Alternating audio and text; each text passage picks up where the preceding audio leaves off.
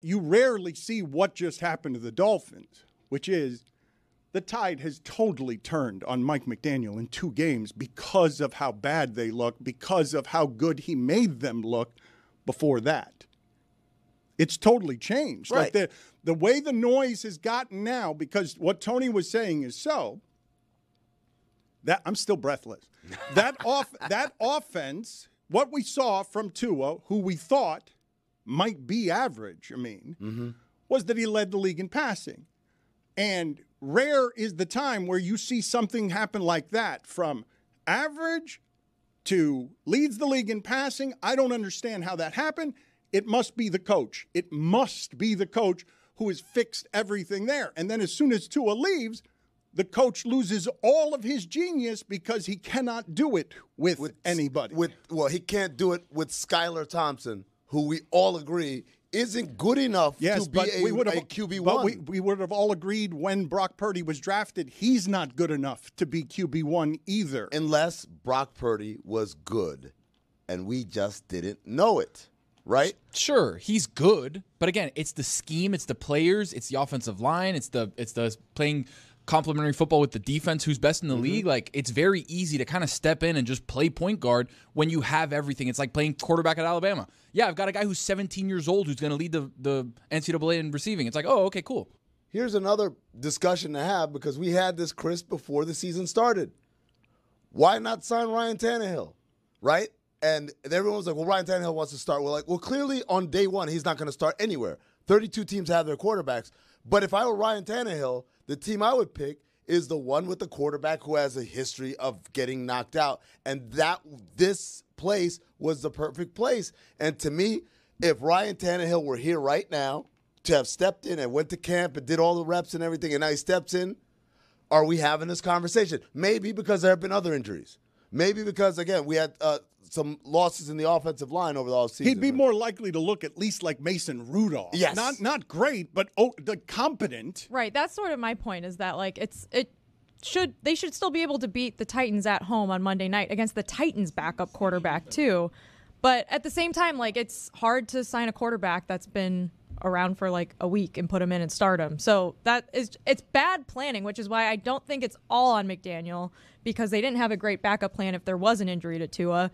And that sort of shows when you lose with your third-string quarterback to a second-string quarterback on Monday night. Which, again, Jessica, hammers home the point. Like, you knew who your QB1 was. You didn't get Iron Man there.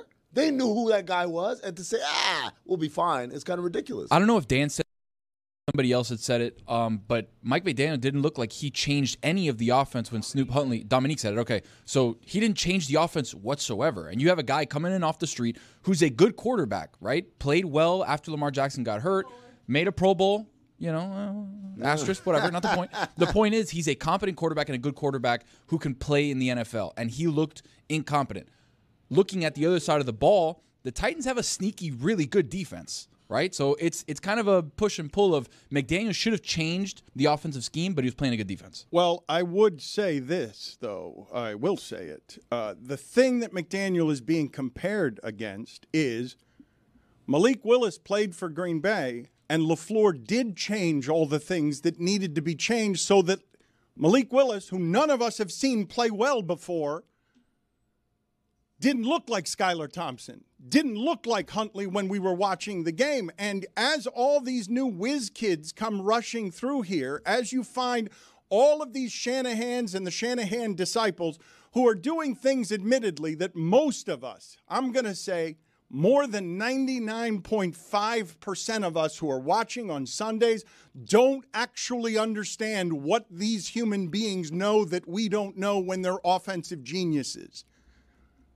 The other guys that McDaniel is compared to don't look like that, while I'm watching Sam Darnold all of a sudden look like somebody that I don't recognize. And so that's what he's being compared against. It's just rare to see it all evaporate in 2 games. It's super weird to see this cascade down on the head of Mike McDaniel, because it's not merely that you're losing. That's one thing. It's that you're watching the coach on the sideline, comparing it to what you're seeing on the field, and you're saying, that's not competent. What's happening out there when they go down 15-6, that game is over. There will be no coming back here from a team that 2 weeks ago, if you told me they were down 21 points, I'd be like, that's all right. They can figure that out. They've been good at coming back. They know how to do that. To go from that, if you're down 14 points, I trust you, to I don't believe that you can come down from 15-6 because your coach has nothing. It's pretty rare to see that happen, that quote-unquote genius evaporate in 2 weweeks. Can we give it one more week?